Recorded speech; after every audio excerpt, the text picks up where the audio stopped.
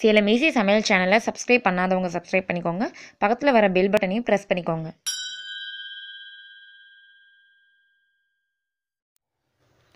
Hi friends, இன்றைக்கி நம்ம சேனலில் நம்ம பார்க்க போகிறது மாதவிடாய் சுழற்சி சீராக இருக்கிறதுக்கு 5 வகையான உணவுகள், ஆரோக்கியமான உணவுகளை சேர்த்துக்கிட்டாலே மாதவிடாய் சுழற்சி பெண்களுக்கு சீராக அமைஞ்சிரும். இப்படி சீராக அமைஞ்சா ரொம்ப நல்லது நம்மளுக்கு. இதை பற்றி நான் உங்கள்கிட்ட ஷேர் பண்ணிக்க போகிறேன். பொதுவாக பெண்களுக்கு ஏற்படக்கூடிய பெரும்பாலான பிரச்சனை என்னென்னா, மாதவிடாய் சுழற்சி வந்து சரியாக இருக்காது. கரெக்டாக அந்த 25 டேஸ் இல்லை 30 டேஸில் ஆகணும். அப்படி ஆகாமல் சில பேர் ரொம்ப கஷ்டப்படுவாங்க. இப்போ சில பேருங்கிறத விட மோஸ்ட்லி இப்படி நிறைய பேர் பிரச்சனையால் அவதிப்படுறவங்க இருக்காங்க.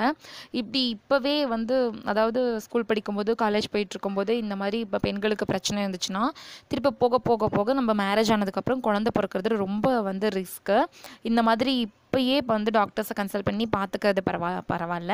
இல்லை இப்போ தான் ஸ்டார்டிங் வந்து மாதவிடாய் வந்து கரெக்டாக வர மாட்டேங்குது அப்படின்னு சொல்லி நினச்சிங்கன்னா, நீங்கள் இந்த உணவுகள் மூலமாகவே நீங்கள் கட்டுப்படுத்திக்கலாம், சரியாயிடும்.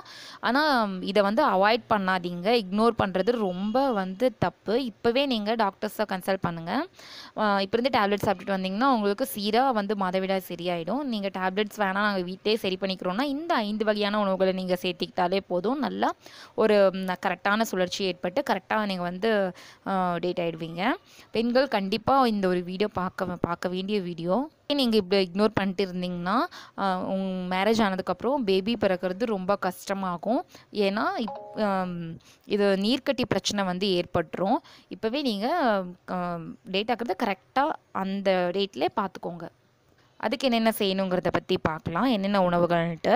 பெண்கள் வந்து ஆரோக்கியமான உணவுகள் கண்டிப்பாக இப்போ இருந்தே நம்ம சேர்த்திக்கணும். இப்போ இருந்தே நம்ம சேர்த்திக்கிட்டா தான் நம்ம மேரேஜ் ஆனதுக்கப்புறம் நம்மளுக்கு அந்த குழந்தை பாக்கியங்கிறது நம்மளுக்கு கரெக்டாக கிடைக்கும்.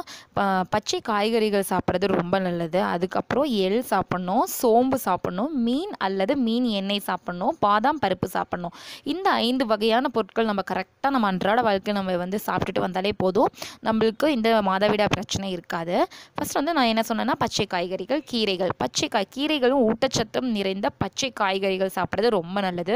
கீரைகளில் எல்லாத்துலேயுமே இரும்பு சக்தி அதிகமாக இருக்குது. மெயினாக முருங்கைக்கீரை சாப்பிட்றது ரொம்ப நல்லது. பாலக்கீரை சாப்பிட்லாம். அல்சர் இருக்கவங்க வந்து இந்த மணத்தக்காளி கீரை சாப்பிட்லாம். இந்த மாதிரி கீரைகள் எல்லாமே வந்து சேர்த்துக்கோங்க. அது மட்டும் இல்லாமல் காய்கறிகள், பச்சை காய்கறிகளாம் மோஸ்ட்லி வந்து சாப்பிட பாருங்கள். இப்போ வந்து நம்ம சாப்பிட்டுட்டு வந்தாலே போதும், மாதவிடாய் சுழற்சி சீராக நம்மளுக்கு அமைஞ்சிரும். எள் சாப்பிட்லாம். அடுத்து செகண்ட் வந்து எள். சீராக வந்து மாதவிடாய் சுழற்சி வந்து இருக்கணும்னா எள் சாப்பிட்டு வர்றது ரொம்ப நல்லது. எள்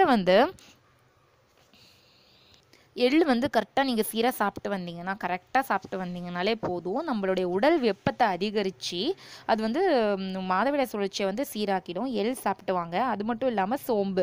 3வது வந்து என்னென்னா சோம்பு வந்து ரொம்ப நல்லது. சோம்பு தினமும் காலையில் வெறும் வயிற்றில் சாப்பிட்டு வந்தால் மாதவிடாய் சுழற்சி சீராக அமைஞ்சிரும். உடல் வந்து நல்லா வந்து ஆரோக்கியமாக இருக்கும். அதற்கு சோம்பு வந்து இரவில் படுக்கும் போகும்போது நீரில் ஊற வச்சுக்கோங்க. ஒரு கையடி, உங்களுக்கு எந்த அளவுக்கு சோம்பு வேணுமோ அந்த அளவுக்கு கொஞ்சமாக எடுத்துக்கோங்க. காலையில் அந்த நீரை குடிச்சிட்டு வந்தீங்கனாலே போதும். நல்லா உங்கள் உடம்பு சீராக அமைஞ்சிரும். நீங்கள் வந்து மாதவிடாய் சுழற்சி கரெக்டாக இருக்கும். அது அடுத்தது வந்து மீன் அல்லது மீன் எண்ணெய் சாப்பிடணும்னு சொல்லியிருந்தேன் இல்லையா. மீன் வந்து ரொம்ப நல்லது.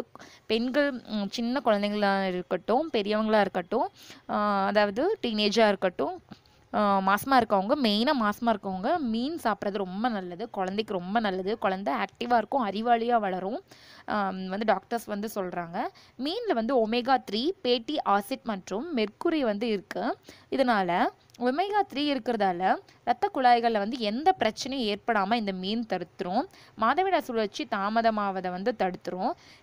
அதனால் மீன் அல்லது மீன் எண்ணெய் சாப்பிட்றது ரொம்ப நல்லது. மீன் எண்ணெய் வந்து கிடைக்கலன்னா மீன் மாத்திரைகள் கூட சாப்பிட்லாம். மீன் எண்ணெயோட மாத்திரை இருக்கும் மெடிக்கலில், நீங்கள் கேட்டு சாப்பிட்லாம். டாக்டரை நீங்கள் கேட்டிங்கனாலே அவங்க வந்து நீங்கள் எழுதி கொடுப்பாங்க. அதுக்கப்புறம் வந்து 5வது வந்து பாதாம் பருப்பு. பாதாம் வந்து ரொம்ப நல்லது. குழந்தைங்களுக்குலேருந்து பெரியவங்க வரைக்கும், டீனேஜ்லேருந்து வயசுக்கு வந்த குழந்தைங்க வரைக்கும் எல்லாருக்கும் கொடுக்கலாம். பொதுவாக வந்து நட்ஸஸ் நம்ம உடம்புக்கு வேண்டிய எல்லா சத்தும் அதில் இருக்குது. அதில் வந்து பாதாமில் வந்து நார்ச்சத்து மற்றும் புரோட்டீன் அதிகம் இருக்கிறதால அவை வந்து மாதவிடாய் சுழற்சியை வந்து சீராக நடைபெறத்துக்கு அது வந்து ரொம்ப பயனாக இருக்கும். ஹார்மோன்ஸ்களை வந்து செயல்பாட்டை வந்து சீராக வச்சுக்கும். அதனால் நம்மளுக்கு மாதவிடாய் பிரச்சனையே இருக்காது. நீங்கள் கரெக்டாக நான் சொன்ன மாதிரி நீங்கள் இந்த மாதிரிலாம் நீங்கள் 5 வகையான இந்த உணவுகளை நீங்கள் சேர்த்திட்டு வந்தாலே போதும். டாக்டர்ஸ் கிட்ட போய் மாத்திரை சாப்பிடணுன்னு கூட அவசியம் இல்லை. கரெக்டாக உங்களுக்கு டேட்டா வந்து கரெக்டாக ஆகிடும். இப்போ இருந்தே நீங்கள் உடம்பை பார்த்துக்கோங்க.